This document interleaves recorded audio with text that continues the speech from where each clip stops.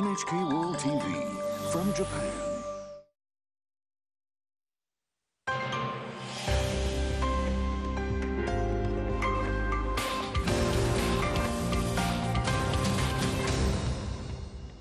Welcome back to Newsline. I'm Yuko Aotani in Tokyo. First, the headlines at this hour. Palestinians in Gaza are celebrating a ceasefire with the Israelis as both sides prepare for what could be a difficult stage in their negotiations. The Russian and Ukrainian presidents have met face-to-face for the first time over the fighting in Ukraine. And workers in Hiroshima continue a grim search for people buried by landslides a week ago. People living in the Gaza Strip and parts of Israel are leaving shelters and hoping they won't have to return. Israeli leaders have agreed to an open-ended ceasefire with Hamas, the group that controls the Palestinian territory. The truce, at least for now, ends a conflict that has stretched on for nearly 2 months. NHK World's Craig Dale reports.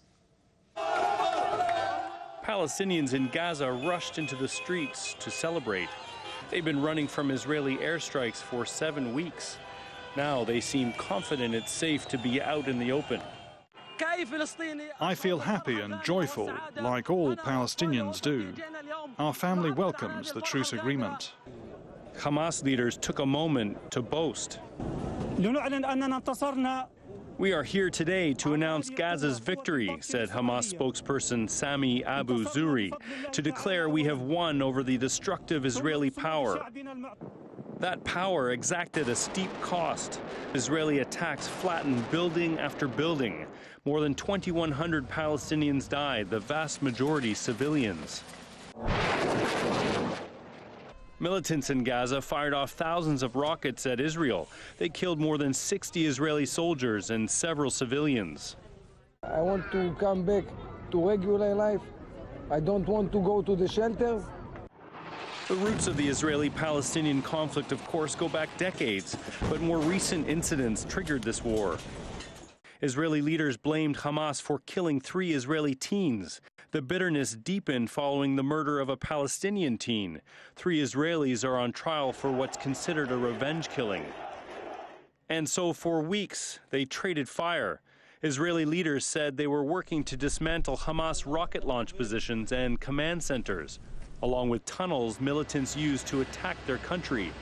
Temporary truces came and went. Both sides finally signed off on an open-ended ceasefire after mediated talks by Egyptian officials.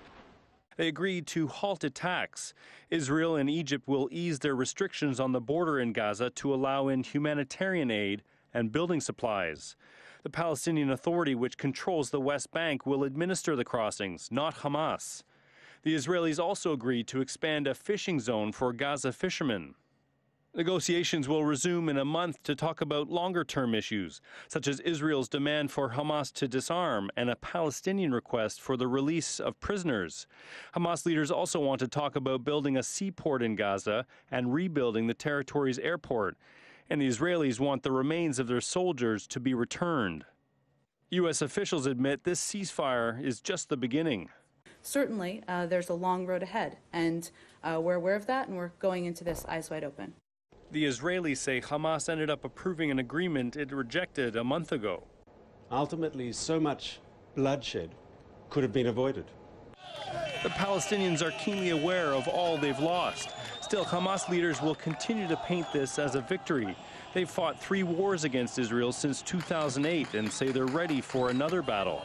Maintaining a lasting calm will clearly be a complicated undertaking. Craig Dale, NHK World.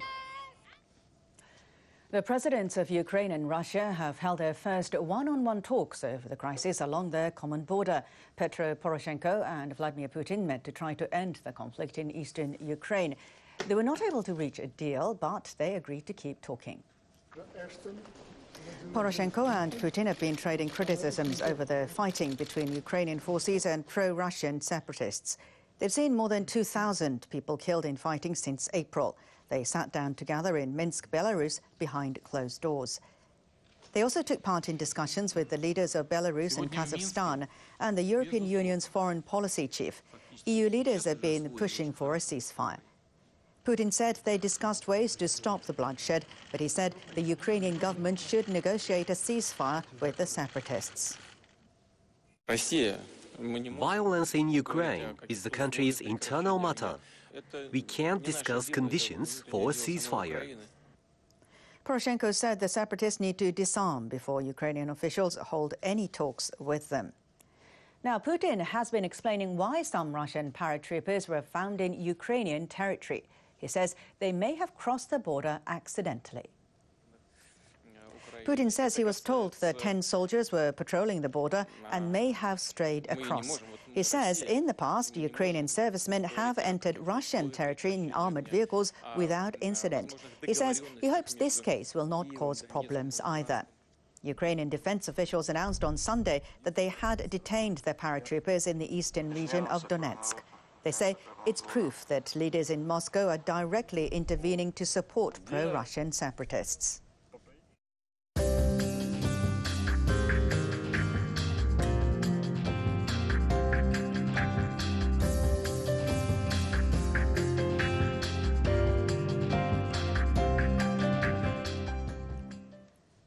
Search teams in Hiroshima are still combing through the mud a week after heavy rain triggered landslides. Authorities have confirmed the deaths of 70 people.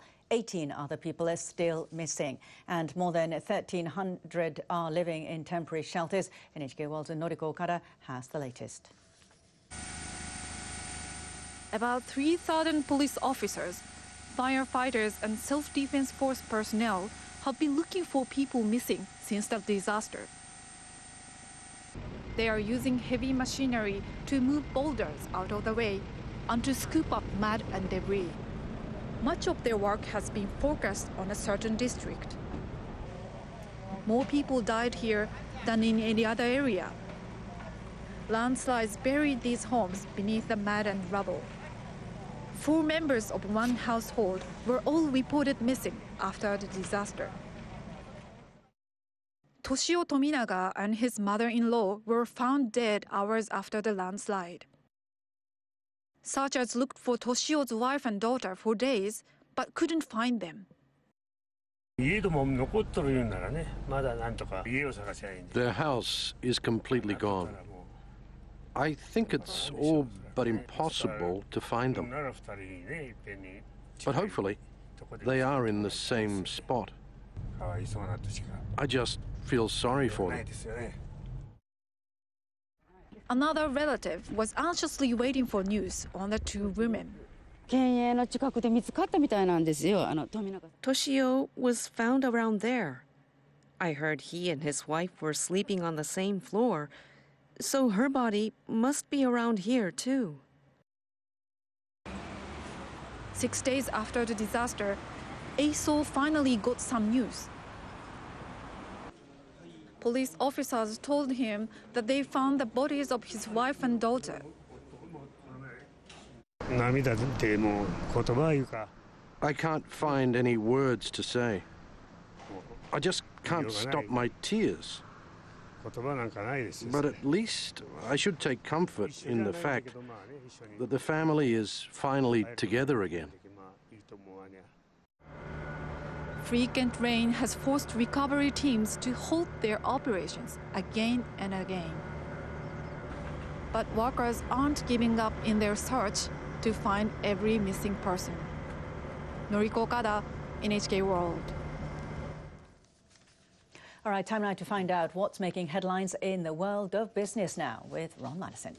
All right, thank you, Yuko. Let's start off with the markets. Japanese share prices seeing modest gains today after the U.S. stock indices, the Dow Jones and S&P 500, hit record highs. The upward momentum here in Tokyo did seem to be fairly capped, though. The stock market moved without a lot of clear direction. For the latest, let's go to Mayu Yoshida, who's got all the latest rundown for us at the Tokyo Stock Exchange. So, Mayu, it seems trading not all that active today.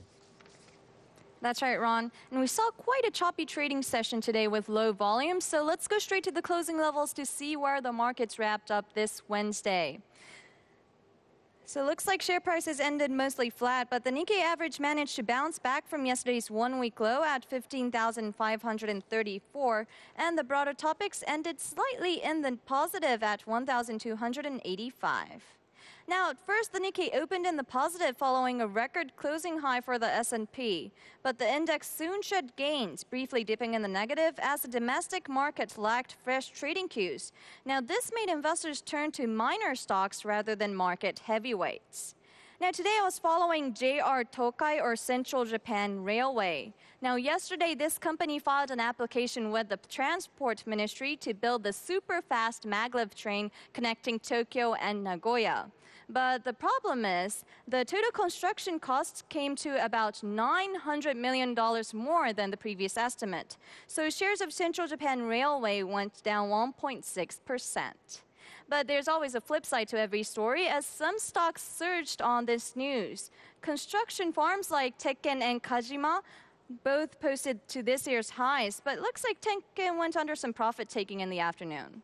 While Nippon Conveyor soared 27%, now investors are predicting that these companies may benefit from more orders for this super-fast maglev train. All right, let's move on to currencies. Traders bought the dollar after a couple of strong U.S. figures, which are the durable goods and the consumer confidence data. But the dollar traded without much direction during Tokyo hours ahead of tomorrow's U.S. GDP numbers for the April to June period. Dollar-yen is now at 103.96 to 98. Meanwhile, this morning, the euro hit another one-year low against the dollar, following the recent comments from European Central Bank President Mario Draghi that hinted at possible further policy steps. And against the yen, the single currency is trading at 136.99 to 137, hovering near a one-week low. Okay, that's a wrap from me. Back to you, Ron. All right, Mayu, thank you very much for that. Japanese officials want to free up the way consumers and businesses across the country get their power. So officials at Tokyo Electric Power Company are extending their reach. They're going to start supplying energy outside the geographical area in which they've worked for decades. People close to the deal say TEPCO executives have signed a contract with home appliance chain Yamada Denki. Starting in October, they'll provide electricity through a subsidiary to more than 60 of the chain's outlets in central and western Japan. The executives are hoping that in 10 years, they'll take in sales outside their current region of $1.6 billion. They're negotiating similar deals with other firms that have operations nationwide. Now, managers at Chubu Electric in central Japan have also begun supplying electricity outside their region. They're selling energy to companies in the Tokyo metropolitan area, which is TEPCO's turf. Now, analysts are watching to see if more competition will lead to lower electricity rates and better service. French President François Hollande is hoping to regain his popularity and boost the stagnant economy by appointing a new cabinet member. A 36-year-old former banker has been named the new economy minister. Emmanuel Macron has been serving as the president's economic advisor. He replaced Arnaud Montebourg, who stepped down after criticizing the government for its austerity measures. The French cabinet resigned en masse following Montebourg's departure. Hollande aims to boost the economy and regain the public support. Macron is said to have a vast network in the business sector. France's economic growth is expected to fall short of the government's target this year. Now, Hollande has been criticized about his economic policies. His approval ratings are in the teens, and that is a record low for a French president. Well, U.S. hamburger chain Burger King is set to become the world's third largest restaurant group. Company executives announced a merger with Canadian coffee and donut chain Tim Hortons. Only two companies will be bigger. That's McDonald's and Yum Brands, which operates fast food outlets such as KFC. The new company is expected to have annual sales of about $23 billion. Both Burger King and Tim Hortons are planning to keep their brand names. They expect the merger to give them an advantage in procuring food supplies. Analysts say the merger was motivated by tax concerns. The new company will be based in Canada, where corporate tax rates are lower than the U.S.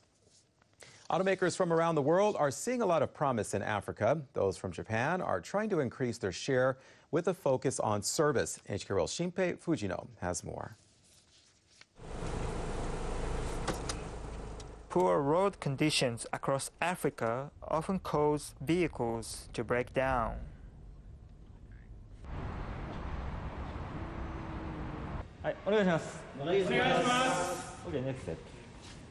Just return back, no need a grip. These mechanics have traveled to Japan to learn how to provide better maintenance in Africa. The program is run by Mitsubishi Motors. Company officials say after-sales service is part of the strategy for African markets. The mechanics learn computer skills needed for advanced car maintenance. The things we are learning here, first of all, are more advanced than what we are used to in Kenya. So hopefully I will learn them and take the knowledge back to Kenya, train my other colleagues.